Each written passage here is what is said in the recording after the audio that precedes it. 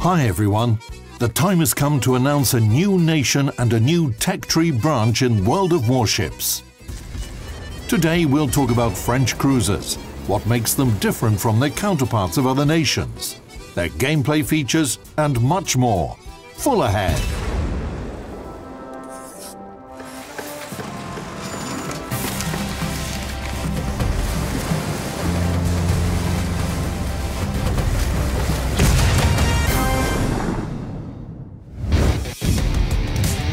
Now that we've got most of the major fleets from both world wars, it's time to round out the collection with another.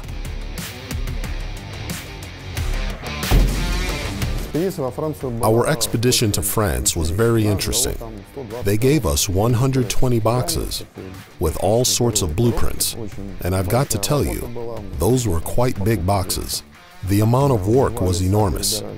The two of us had to dig through all these boxes, and eventually we managed to look through it all and got all the documentation that we needed, not only on cruisers, but also on battleships and destroyers. They even had projects for different aircraft carriers.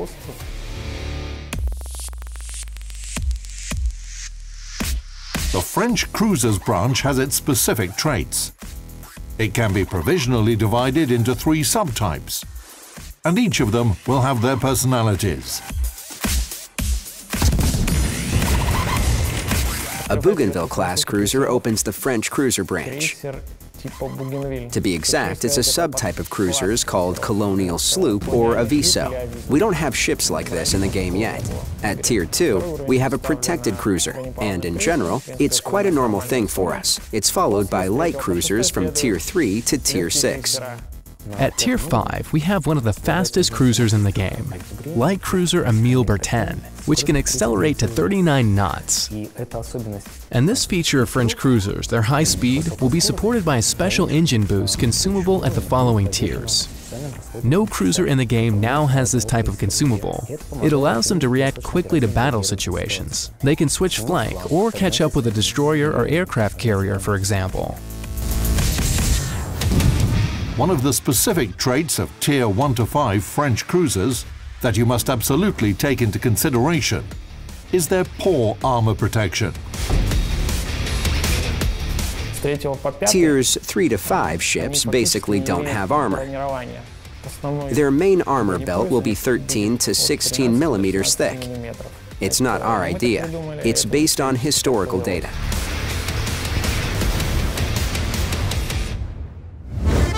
However, every cloud has a silver lining, and this peculiarity of French cruisers presented a humorous comparison. What do French cruisers and French baguettes have in common? They're both long and crispy. The point is that their citadel is elongated and narrow, and vaguely resembles a baguette. French cruisers up to Tier 5 have very little armor, and it results in many overpenetrations. And at the same time, it creates a small number of citadel hits. The weak armor on French cruisers is partially compensated for by anti-torpedo defense, which also plays its part in forming certain game tactics. One of the main features is the anti-torpedo bulkhead. It's very high, and almost all cruisers have it, except for Tier 1 and 2 ships. The high anti-torpedo bulkheads give them a significant advantage in a fight against destroyers. They can be used for hunting destroyers and fighting against other light cruisers. It's better to stay away from the big guys, though. Now that we've covered the defensive characteristics of French Tier 1 to 5 cruisers, let's review their weapons. Their main armament is comparable to other European nations, a standard set of anti-aircraft weaponry, torpedoes. However, the French torpedoes are not so simple. The French cruisers have a gameplay feature. Their torpedo launchers have very good training angles. The specific location of torpedo tubes can give you the edge in a situation when 2 ships clash in a close-quarters engagement.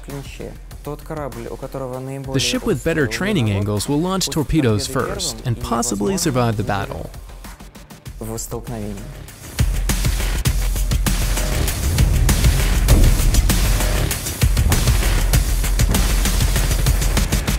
The transition in the French cruisers branch will happen at Tier 6. The armor belt of La Galissonière will be 100 millimeters thick, which puts her on a par with some serious adversaries.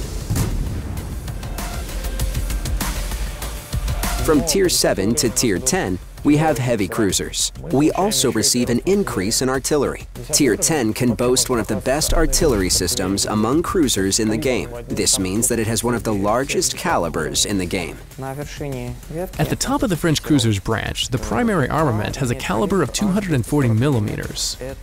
It's 20 millimeters more than that of Moskva. Players who appreciate Moskva will surely be eager to try the new Tier 10 French cruiser. As for world-famous ships, the French branch might not have such legends as Leander or Mogami, but nevertheless, it has its own stars. Of course, we'll have famous ships. I'm talking about cruisers like Émile Bertin, La Galissonière, and also Algérie. And we plan to put them at tiers 5, 6, and 7 accordingly. Our developers didn't forget about technology when they worked on the French branch. In particular, they fixed some shortcomings of ship rendering. When we made the first ships, a problem arose. Thin elements began to strobe when displayed on screen. This issue had existed for a long time and was finally addressed. Our programmers have developed a new technology that allows us to smooth the strobing of thin elements. And French cruisers are the first branch where handrails and rigging are made entirely in compliance with this new technology. These ships will no longer strobe on our players' displays.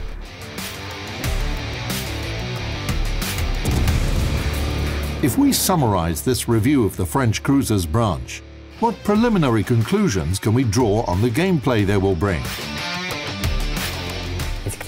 First of all, these cruisers should be enjoyed by those who like active maneuverable battles and a tactical approach, because they allow you to accomplish different missions in a battle. From Tier 6 to Tier 10, finally we'll be able to not only hunt for destroyers, aircraft carriers, and light cruisers, but also engage heavy cruisers, and even create some trouble for battleships. And at Tier 10, we can destroy same-tier ships without difficulty, because we have one of the largest calibers in the game.